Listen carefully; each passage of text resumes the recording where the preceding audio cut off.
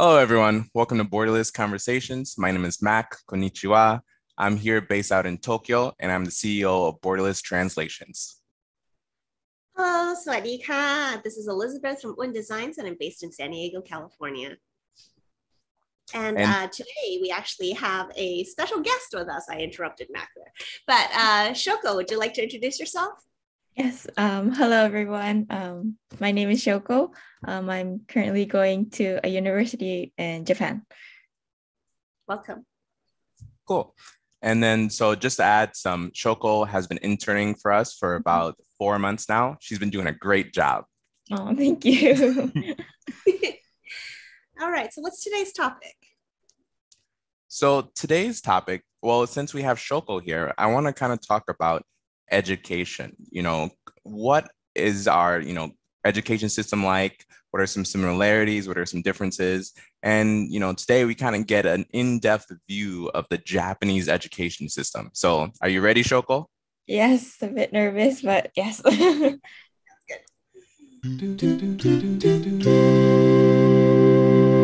All right, so today we're going to talk a little bit about education. So we're going to start from elementary all the way to university and maybe beyond. And so now that we have Shoko here, we get an inside view of the Japanese education system. Shoko? Okay.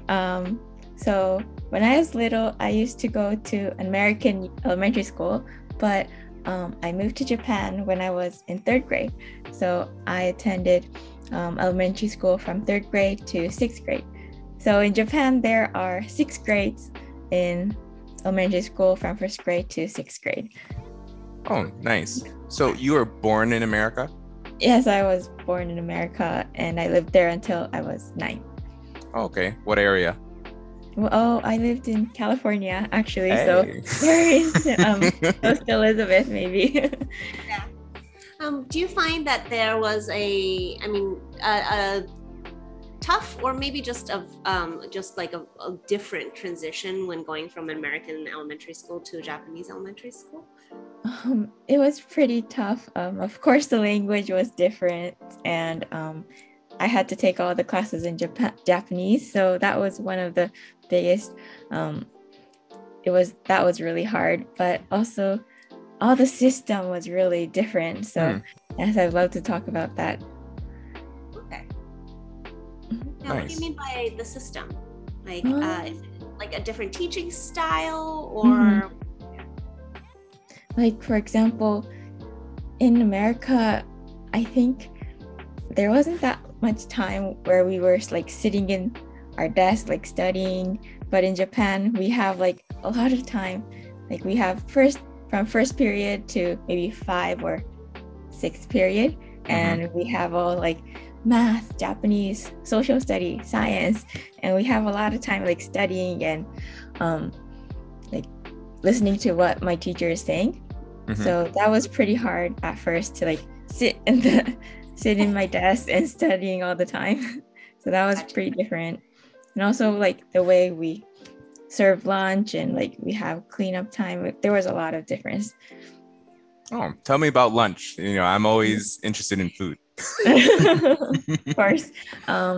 So in Japan, so in America, we all brought our lunch boxes to school, but in Japan, it may differ in which school you go to. But my school, we had this lunch served called the kyushoku, and we all get the lunch made from the school, and we all took turns to serve the lunch, and we all ate the same food, and it was really we learned how to like serve food for others, so that was a really important thing I learned.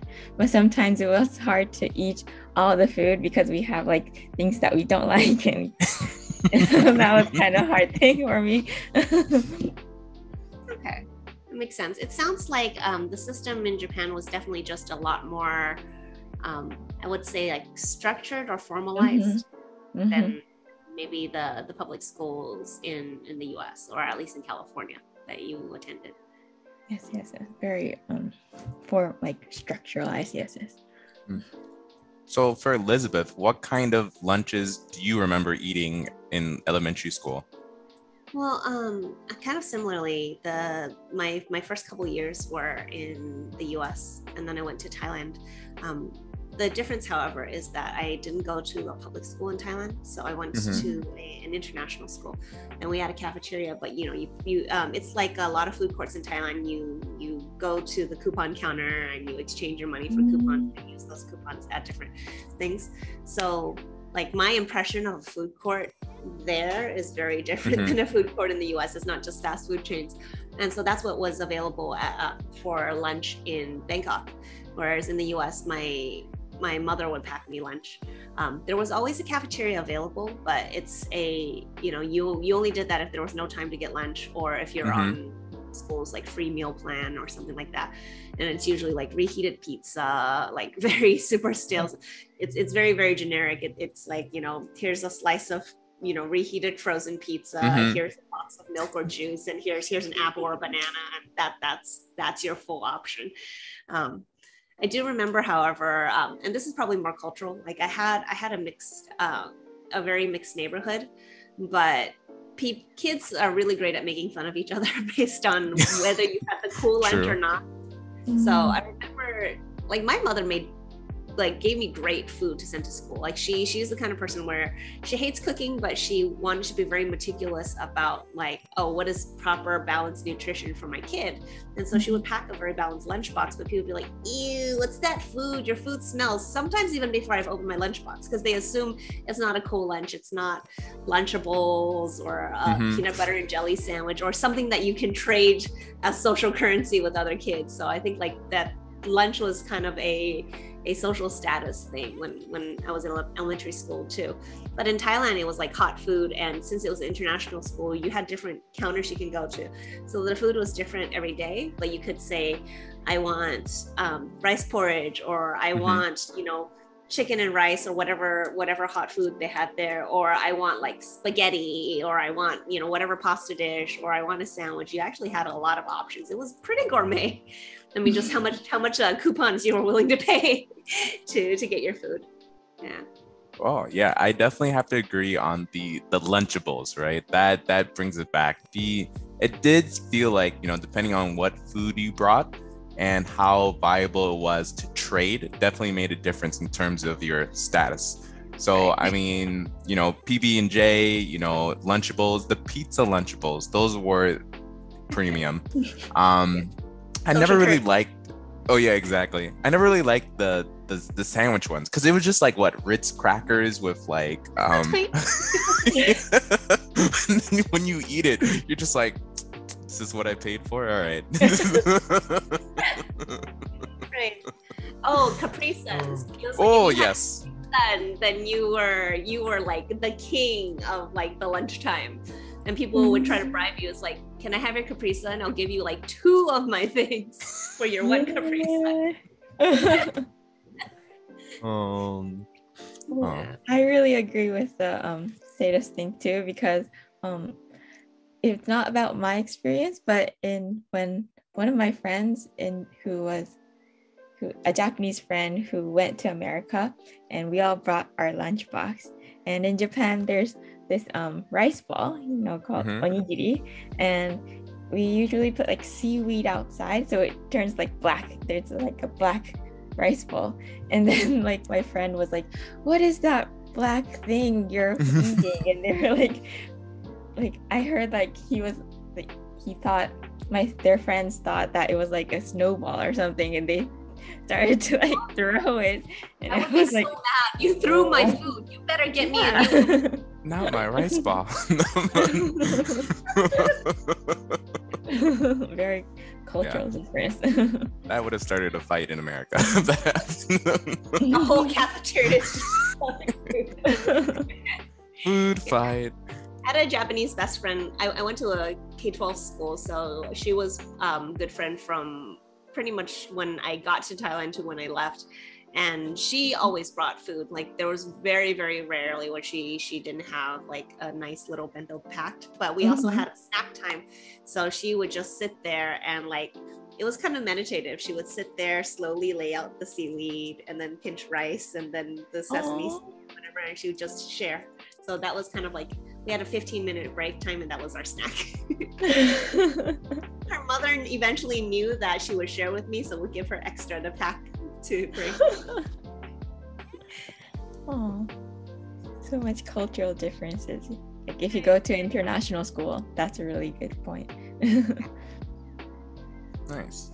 And then I know you mentioned, Shoko, that what was it? That American schools are a bit more free. So I remember always having like recess, right? Is that a thing in elementary school in Japan? Yes. For me, well, I had like first period to maybe like fifth period, and between we had like 10 minutes to like maybe, well, usually we had to like switch classrooms, so we usually used that. But after the second period, we had like a recess time, like for like 15 minutes.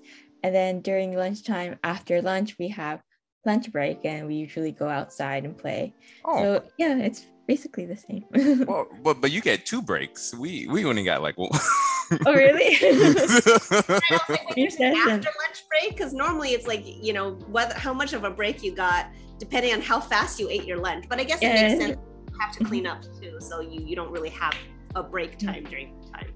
Okay, I guess that's fair. Yeah. Cool.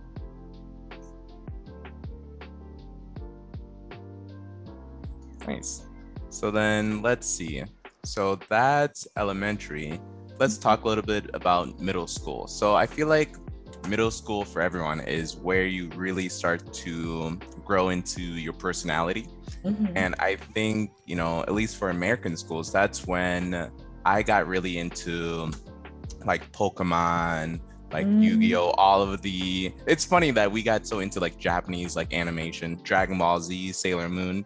But I'm also probably dating myself with these comments. But yeah, I guess what was the hype in middle school, and you know, when you were in middle school, and then let's talk a little bit about, I don't know, trends. Yeah. Choco, or yep.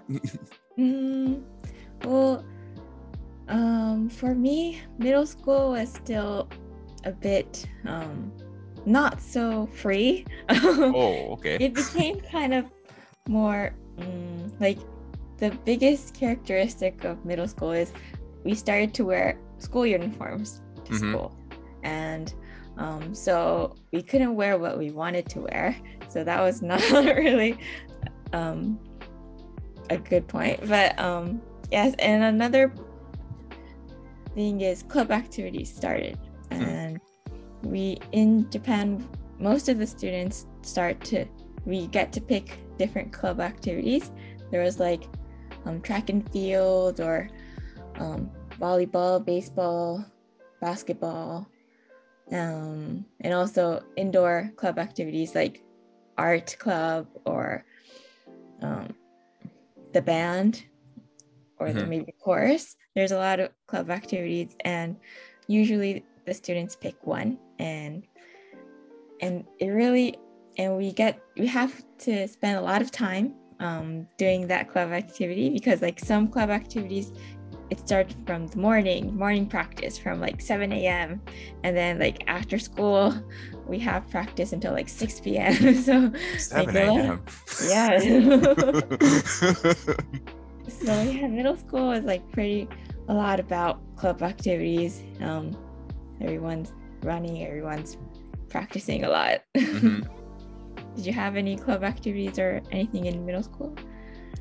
In middle school, so I didn't really go to a normal middle school. I went to a fine arts school. So for us, it was more about, there was some after school activities. Like I really like theater. So I did a lot of like improv. I was in a couple of plays. But beyond that, I guess there wasn't really any sports, right? I did do a lot more sports in high school, but we can talk about that later. Yeah, my school had a lot of options for after school activities. There wasn't anything necessarily built into the curriculum directly that wasn't already mandatory. So the way ours was structured was you had your sort of general classes, like everybody had English, everybody had, at that point, like a social studies kind of class. And you didn't get to pick your specific sort of field of study until further on. But we also all had one art class, one music class, and then one drama class. So like you all of those were already mandatory. And then your PE classes in the school I went to would rotate seasonally through different sports.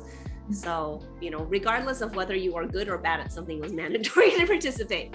But, for the folks who were really interested, you can optionally add on like after school activities and all that. And those are free, and usually, I would say it was more similar to like a staff sponsored club, where if a particular teacher had a skill set they wanted to share, then they would propose it to the school would approve, and then they would be like the counselor or the teacher for that particular skill set. So it was anything from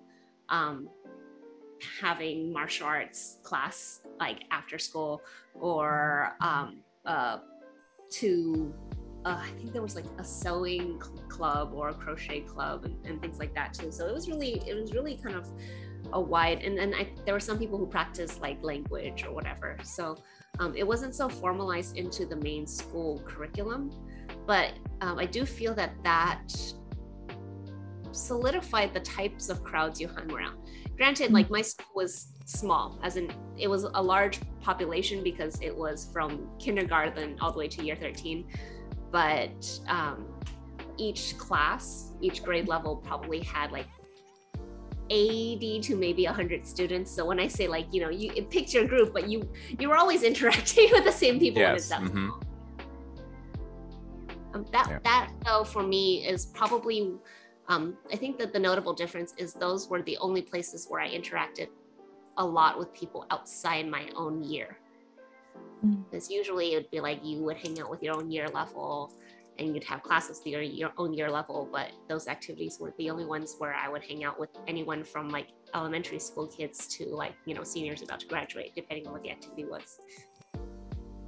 Yeah, that's kind of similar to Japan too, because so about the club activities, we pick one from when we're in the first grade in middle school, and it's ideal to stay in that club activity for until the third year.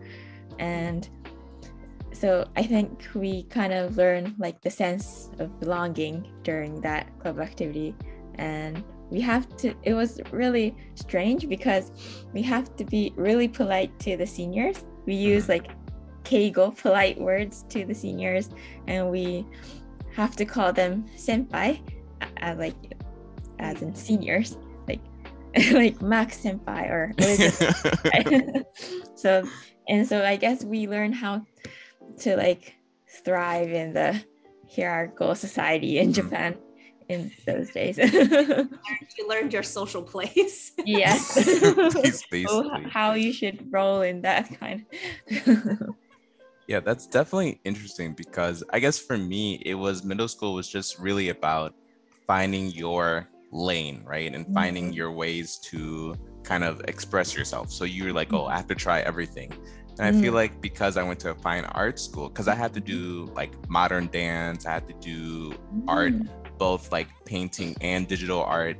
I did choir. I did, what else did I do? I feel like I did like a lot of things, but only like one or two things really stuck with me. And then I feel like when it comes to Japan, it really is, like you said, okay, now in elementary school, you had your freedom, you're good. But now, this is the system. Definitely. I mean, you were talking a little bit about trends, Mac. I mean, now I'm like, I don't even remember. I mean, I know that like trading different Pokemon cards was popular among some kids at my school, but I can't honestly remember what was trending at that time. It's like, phew, I do remember that was a period where, well, I feel like nowadays I think a lot of people are more into like K-pop and whatever, but at that time like J-pop, J-rock were like super popular, and so it was like I think like Ayumi had become really popular. And people were like people who were into like J-rock was like L'Arc-en-Ciel and but then like that's also just before the like explosion of like the mega girl groups, because at that time you had these like 7 or 15 girl mega groups that were like super poppy. And it's almost like kind of like a pop factory type thing, because I felt like pop factory. No, I felt like every year there was a new major girl group that came out, and it was a competition to like who can stay relevant. Because one of my friends was like really into like Amuro Namie, and other people were like, oh, she's so old already. And I was like, she's 26. What do you mean she's so old? But she had been singing since she was 15. So they were saying like she's not relevant because she's been doing it for too long and she's not new anymore. So that was kind of an interesting thing. In Thailand, there was 2 major music labels, and so they were kind of similar idea. Like they were like the equivalent of today's like idol factories type of thing. Like they would pick up some teenage kid who was like vaguely attractive and be like, oh, we can groom them into a certain look and type. And so it was like RS Star and GMM Grammy were the 2 main like labels, and then artists who would come out of that and people would follow them, and it got to be camp. It's like, you know, it's like DC versus Marvel, except it was like RS versus GMM Grammy, and I was just like, I don't understand. Like I might like one artist and not another one, or I might not like them at all because they all sound the same. But you know, that I feel like that was what we were into, and I think like people were just starting to download MP3s. I feel like yes, LimeWire, right, or Napster at that time. Napster. Okay, that brings me back. Yeah, so people were like, I can get free music. We weren't really talking about pirating or anything at the time. So it was like, oh, I've discovered all of this new world of music that the internet has provided to me for free. And that's what we were doing in middle school. That and secretly chatting on ICQ, because my parents did not like me going online and chatting with strangers, but I felt so cool having my own online anonymous account. Yeah. Oh. That was my middle school years. I feel like I'm dating myself so much. I'm throwing out references, and some people will be like, I said Napster? It's okay. I understand. The show was like, what are these these ancient technologies? Records. Well, about trends, maybe that's more in high school for me. So maybe, yeah, I'll like talk about that in high school. Okay, yeah, we can enter high school. Yeah, let's, so trends in high school. Tell us a little bit about what's going on. So in high school, we got like more freedom. We usually, we can go out and like after school, we go out and like have lunch or have dinner somewhere near.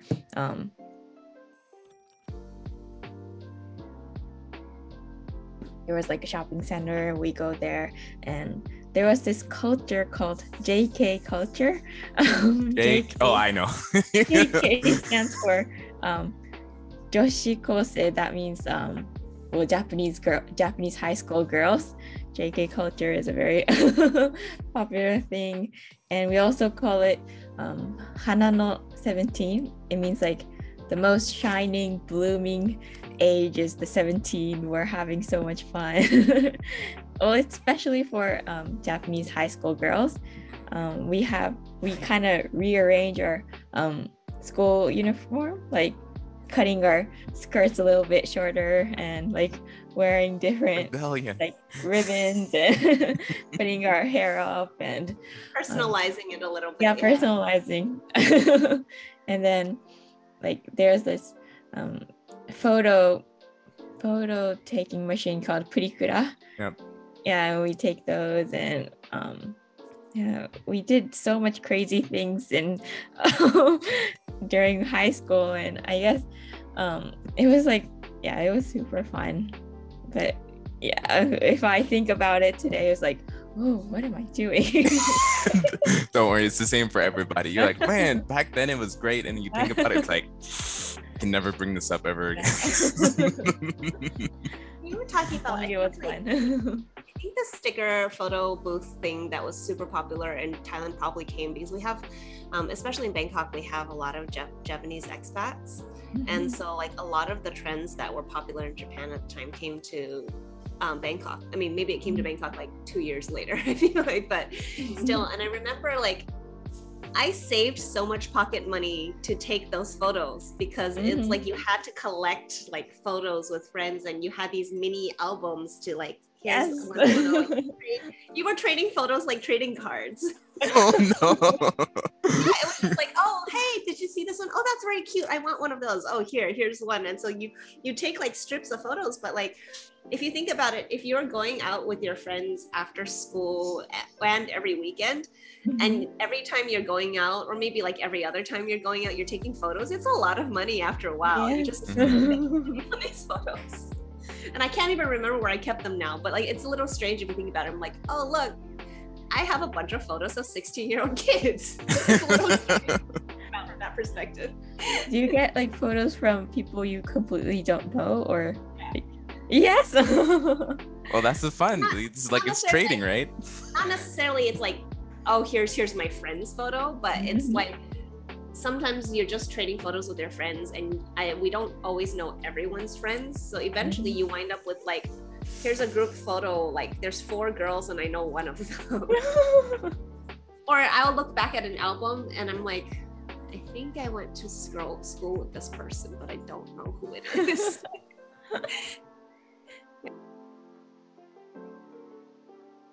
Yeah. That's so interesting. But it is funny. I feel like there was something similar to that in the US too, though, because like we would get like those little wallet photos, like for like not just like your prom or your formal, but like even just like, oh, we went and took a wallet photo at the mall, and like you're giving your friends your wallet photos. The same like generic backdrop and like yeah. I usually I was just gonna say, I usually got those at prom or toward the end of like graduation, where people are like, oh, I'll like, I mean, there's also the yearbook, but people also gave like wallet size photos with like their signature on it. Yeah. So there's no prom in Japan, so I'd love to like hear about the prom. How was prom? We're planning the whole year for it, yeah. Prom. I mean, for me, it was, I guess for prom, usually I think it's only like 11th and 12th graders, right, Elizabeth? Yeah, unless one of them invited someone. It's like, okay. Oh no, a senior's dating like a sophomore, so they invite their sophomore like girlfriend, boyfriend to prom or something like that. Yep. So it's, I guess I don't want to say invite only, but yeah, it's usually only for 12th and 11th. But of course, you can invite someone from the lower grades, right?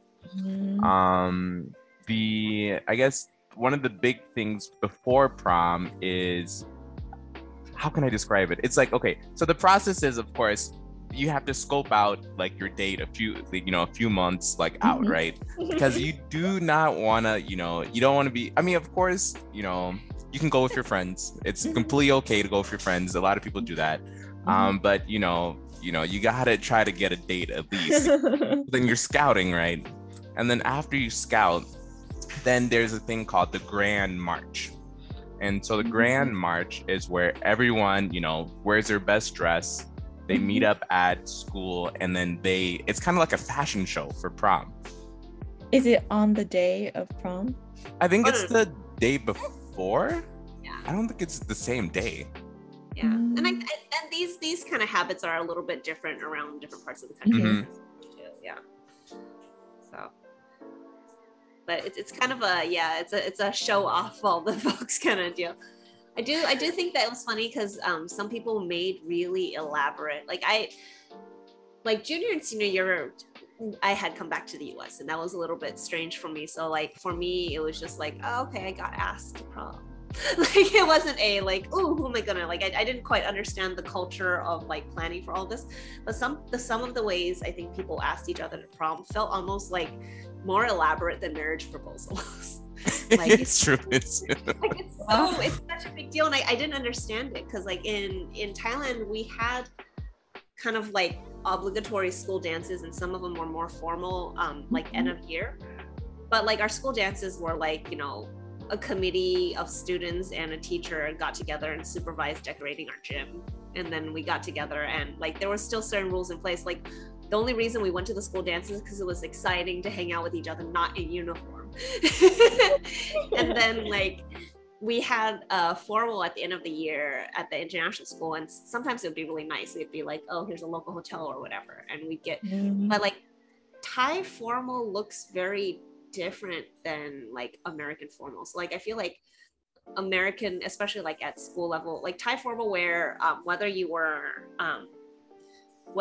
still in school or as an adult, generally is kind of similar in style. Like it is the same kind of formal wear, and it's a little bit more conservative, and it's what you would wear out if you were going to, whether it's prom, a banquet, a gala, you know, it's the same type of formal wear.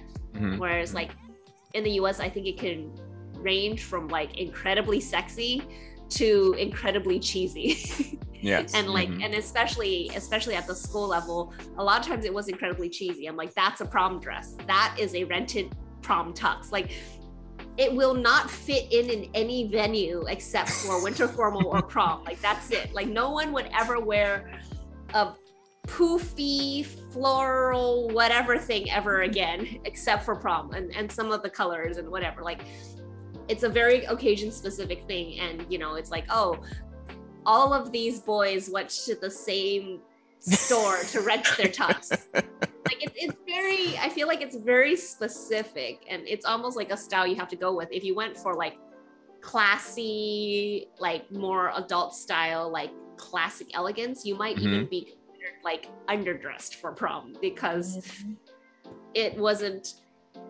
statement enough. I don't know. yeah, you got to show out, right? It's the last party of the year.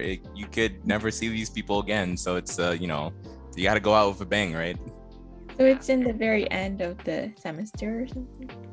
It's the end of the year. Yeah. It's end of the year. So it's like very much like it's senior prom, and so juniors might be invited, but like it is the last party of all these students, and then they go to college or whatever else. Yeah. I've only seen it in like movies, Western movies, and usually it's like really over, made it big, right? I mean, it is, right? Yeah. So, but yeah, it's the last party of the year, and then you know, then it's time to kind of say your goodbyes, and then you know, because I think it's in May usually, and then we have our graduations in June. Yeah. Is it only in high school? No, not in university. I think it depends, but there's no formal proms in university. There might be like, people might have like a winter formal depending on, but it's like club based. It's not hosted by the school. So especially if you're in one of the very well-known sororities or fraternities, like a nationwide or even a worldwide organization, then they might have a thing of like, you know, they have their yearly chapter house, like, you know, or whatever, where, you know, it is. And the older those organizations are, the more ritual and expectation surrounds it. So like, you know, the newer / smaller / less formalized, like, sororities, fraternities might just be like end of year party or, you know, midterm party, whereas like the very, very formal ones, it's like, no, our house has been decked out to whatever, and there's entrance procedures and assigned seats, and you know, you take your table cards and whatever else. So it's very different, but it's club based and club rules. So, and some might not have any at all. So Yep. Actually, I'd like to kind of go back to talking about like high school a little bit. So I'm not sure how it is in Japan and how formalized it is. I know like in some countries, like in US, it's where you go to school is very much like district based. Like you live here, you go to the school, you live here, you go to the school, and very few neighborhoods allow you to kind of go to other ones unless it's a private or charter type school. And then I know like when my mother was talking about when she was growing up in Singapore, what school and what class you got to depended on like entrance exams. So like I don't know how that is in Japan. Like is it the score determine where you go to school? Yeah, so entrance exam is a very big thing in Japan. And so there is middle school until there's a local middle school that everyone can go until middle school, but so everyone has to attend an entrance exam if they want to go to high school. Oh, everybody. Everybody. So from like third grade in middle school, they start to study for the entrance exam, and we can go to both like private or public school, and it really depends on how well you do on the test. And sometimes grades at your middle school depend kind of is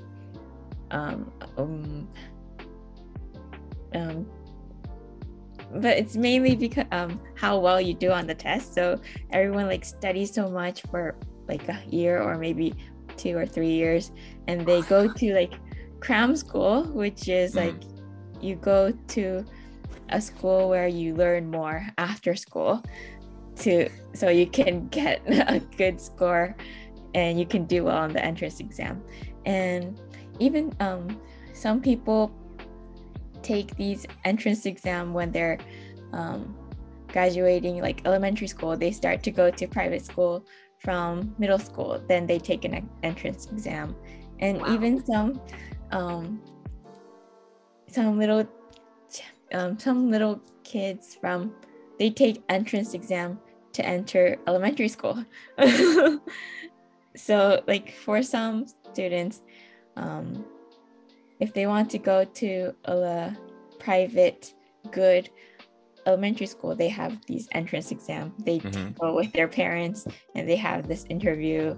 And so entrance exam is a really very I think it's similar in China or in Korea maybe, and I think it's more severe there, but yes, in Japan it's a bit competitive to get in a good school. You said it's primarily about how well they do on tests, but I guess from the student's perspective, is it more about like the prestige of getting into certain schools, or is it more like, oh no, I want to get into the same schools as my friends, or what's the motivation? Because I mean, I'm sure not everybody's like, I want to prove I'm super smart. Like there's people who have different goals.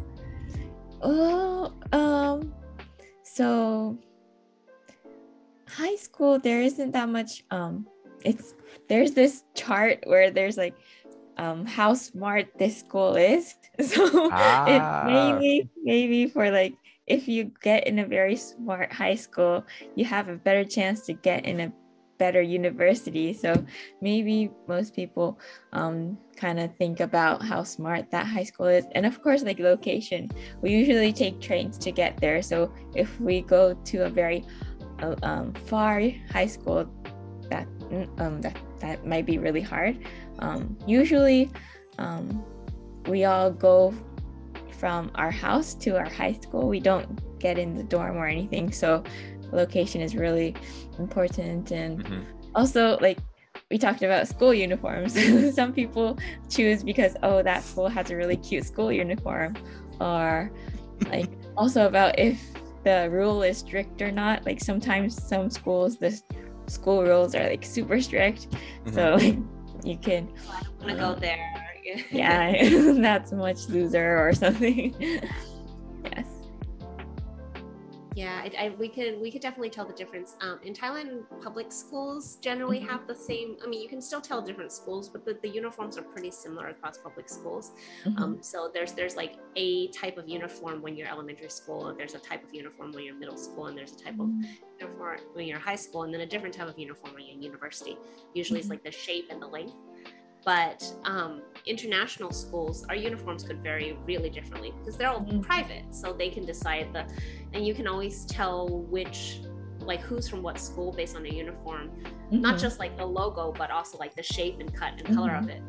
But you're talking about modifying uniforms, like we even had like idea of like the reputation of students at whatever school. It's like, oh, the girls at this school are super slutty because they put their skirts up to here, and then they put a tank top that squeezes everything in and unbuttons the shirts down to here.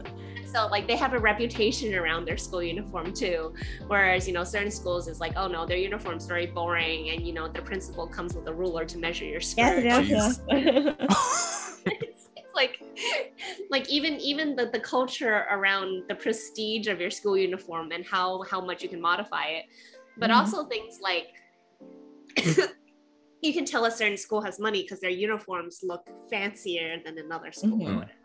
So it's like extra preppy. You have a jacket with an embroidered logo. Yeah. I think there was actually a scandal. I don't know a scandal, but like it was kind of there's kind of a debate going on with like Japanese uniforms, and I think there was one school who had like Armani bags, and it was costing the kids like, I don't know, like maybe $1,000 or more. And like they were like, the parents can't afford this, like this is, why do they need this? And so like you're saying, that prestige, that status of going to that particular school really plays into it. But there's got to be like a limit.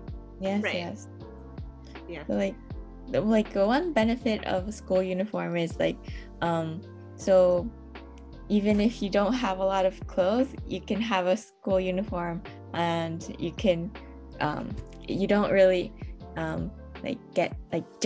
be judged with what you're wearing. So I think that's a really good point about school uniform. But if it really can change how the school is looked by others. So very important thing. School uniform.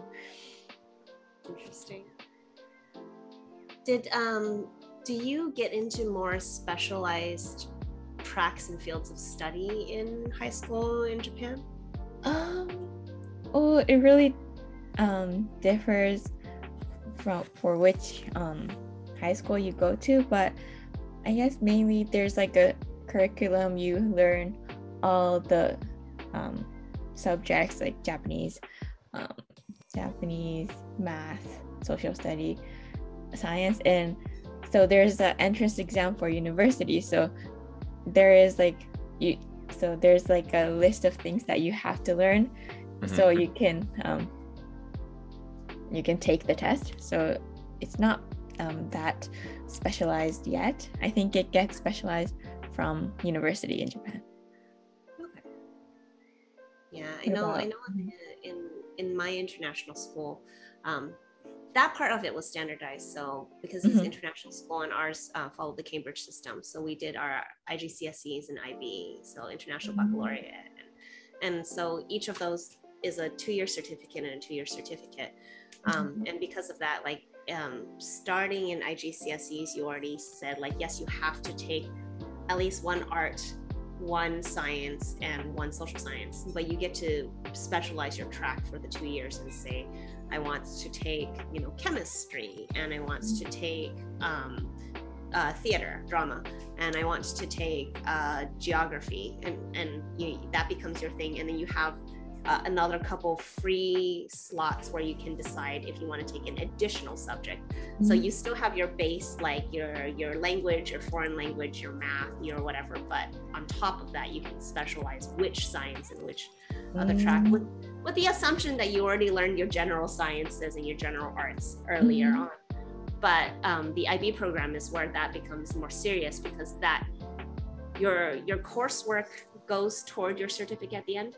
So it is a continuous process of, you pick your thing, you pick your research coursework at regular intervals throughout those 2 years. So every semester, your stuff gets sent off to England to be graded by Cambridge, and then they send it back and they give you feedback and you refine your coursework. So it's like a 2-year your whole body of work is your grade at the end of not just like an exam.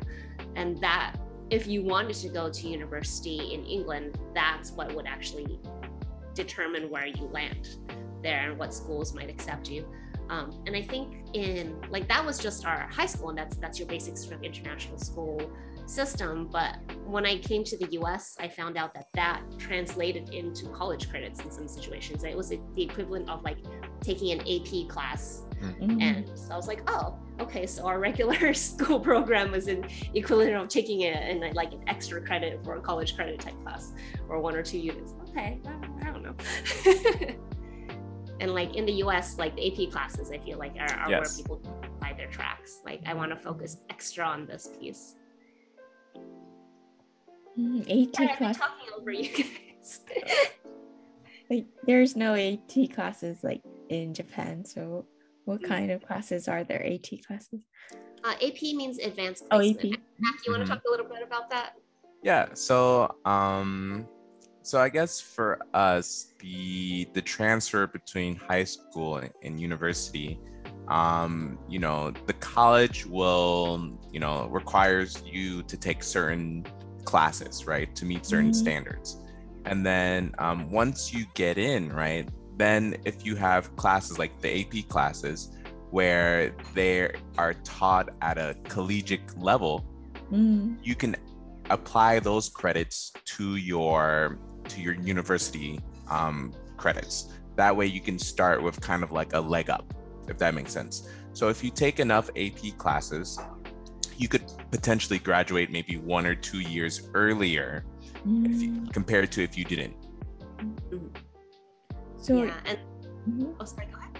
So there's classes you need to take to try to get into that university, or no, it's not necessary. It's based on the individual. So if you are like, hey, I want to get a leg up, I want to get a head start, you can apply for AP classes and you can take them. So there's a lot of classes that you can take or like choose from. Oh, yeah. Yes, correct. Yeah. Yeah. And the biggest thing, they make a difference in like the combination of your grade point average and your standardized scores. So we don't really have entrance exams for university in the US, but like your standardized scores on your SATs or SAT2s and stuff like that are the equivalent, but it's not for any particular, you know, it's kind of across the board. But when you have that and you combine with AP classes, and that's when, you know, you can do your fancy math, because they're considered taught at a collegiate level, you're weighted out of 5 instead of weighted out of 4. So you have these people who've taken all these AP classes. I'm like, how the heck did they graduate with a 4.8 GPA? How is that possible? It's out of 4. Oh, it's because, you know. It's like, I understand. There's their unweighted GPA and their weighted GPA. And, you know, some people are like, oh, I have a 4.9. I'm like, that's like saying I have 100 and, you know what, over 100%. I don't. But you know those combinations will get you a leg up into, so both to get into the university you want, but also once you get in, you can skip some of your general education classes because you already have credits to apply towards. So you might even graduate early from university because you have extra credits. Yep.